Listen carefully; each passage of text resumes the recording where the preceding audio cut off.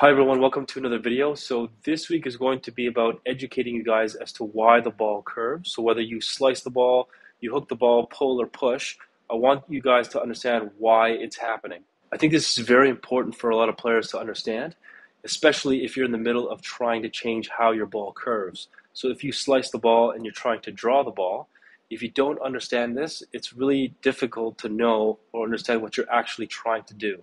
If you enjoyed the video, please leave a like, and if you are visiting my channel for the first time, please subscribe to see more golf-related content.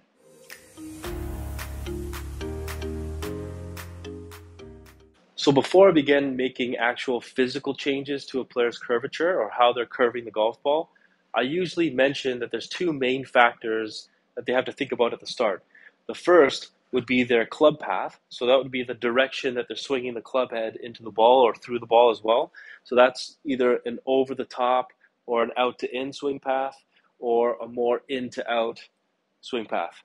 And the second factor would be where they are pointing the actual club face itself at the moment of impact. So either open, pointing to the right, or closed, pointing to the left. Now, most players believe that the swing path or the direction that they're swinging the actual club head will determine where the ball goes. So if you are a player that tends to slice the golf ball out to the right, then a lot of those players tell me that they try to actually aim more to the left and swing the club more degrees from out to in an attempt to swing away from the right side to feel as though they can launch the ball or hit the ball more to the left. But these players just have the wrong understanding of what makes the ball curve. So to begin with, you're going to have to understand the function of the club face and the swing path and how they both relate. And to give you a better visual representation of this, I'm going to be using some alignment sticks on the ground. Okay, so I've got some alignment sticks on the ground, and I've decided to show you guys kind of a point of view reference of this, just because I haven't really seen it anywhere else on YouTube. So I think, a point of view reference may resonate with some of you better. But I've basically rearranged these alignment sticks to represent a player that would slice the golf ball typically. Just to go over what these alignment sticks represent really quickly. So this white stick will represent where zero or straight, dead straight target line would be. The green stick would represent the direction at which you're delivering the club head, so like the swing path, okay? And the orange stick is going to represent where you would be pointing the club face at the moment of impact. And the point at which these lines kind of intersect right here, that's just where the ball would be, okay? So typically now for a player that would slice the golf ball, where they're swinging the club head would be in the direction of the green stick. So they're swinging the club like from outside of the ball and across it in the direction of the green stick. And where they would point the club face would be in the direction of the orange stick, so that they have the club face open to their target, and they're swinging it across the golf ball to the left in the direction of the green stick. So since we know now what the functions of the club face are and the club path, if the club face is pointed in the direction of that orange stick, that's where the ball is going to launch at the moment of impact.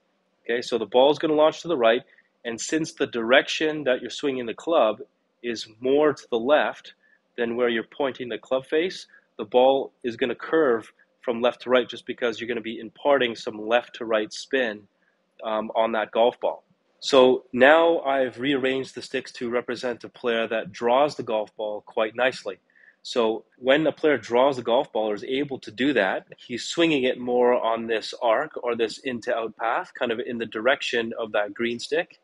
And at the moment of impact, the club face will be pointed slightly more to the left relative to the direction that he swings it. So it's going to be, the club face will be a little bit more closed or pointed left relative to the direction he swings it, but it's still pointing to the right of the target line or where dead straight would be. So if the club face is still open or slightly to the right of the target line or where zero would be, the ball is still going to launch to the right of the target.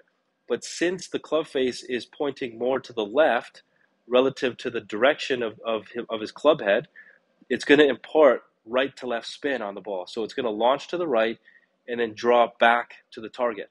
Now, if you are a player that pushes the ball straight out to the right, I eliminated that one stick just because if you do push it straight to the right, then that means that the direction that you're swinging it, okay, and where you point the club face are both matching and are pointed in the exact same direction, in the direction of the green stick.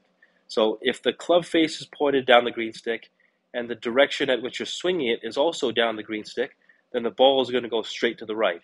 And if you are a golfer that pulls the golf ball to the left, then it's the reverse, right? So if you're pulling it straight to the left, then that would mean that your swing direction is pointed down the orange stick, but also where you point the club face is also in that same direction.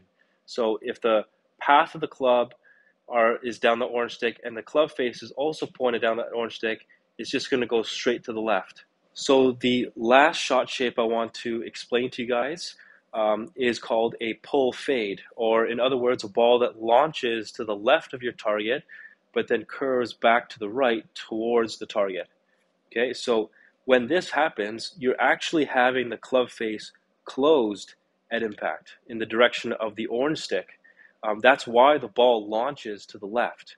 Now, the reason why it like fades back to the right is because the direction at which you're swinging the club or delivering it is more to the left than where you're pointing the face.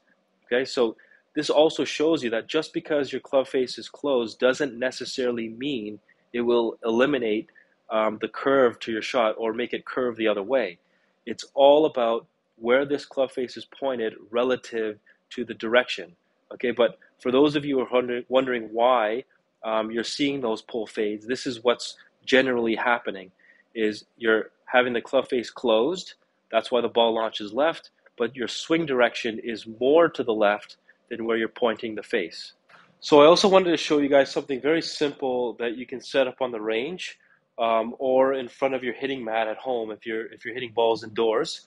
But this will just give you a visual as to the direction that you want to swing the club head and where you want to try to launch the ball or point the club face.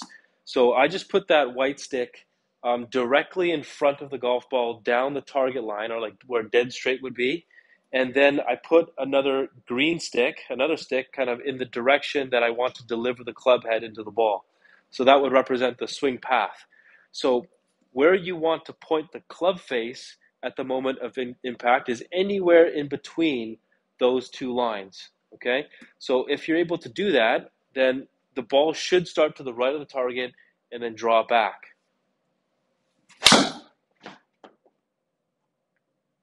So hopefully these visuals have given you a better understanding as to why you're curving it the way you are. I can also use the GC Quad here to be a bit more precise as to how much in-out path you need, or how open or how closed your club face needs to be exactly in order for you to have a very perfect draw.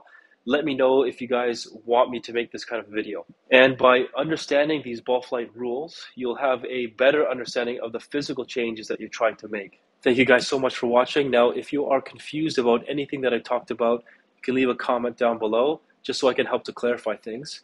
And be sure to follow me on my Instagram if you want to inquire about my online lessons. I will also leave a link to my website in the description box below, just so you can see all of the details. And if you still have some time, I would encourage you guys to watch this video next.